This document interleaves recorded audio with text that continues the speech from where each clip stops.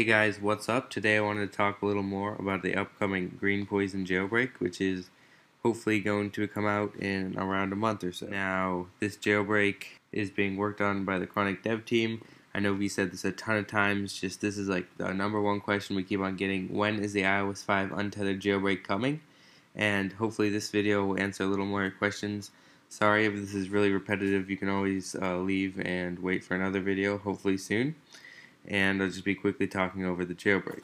Now, PoisX Ninja, the main person at the jailbreak, tweeted that he was quiet for a while visiting his family, but he should have enough money for the iPhone 4S now, and that's a good sign, hinting that they might be ready to be using the jailbreak on the new device. Now, this new jailbreak will work for the iPhone 4S and iPad 2. They're also working on making this untethered for all devices. As far as I've heard, the jailbreak will most likely come out in November, not telling any specific time because there's a big gap in when it could be released, as they're obviously not done with it yet. As always, you can subscribe for more info and check the link down below for more details on our website.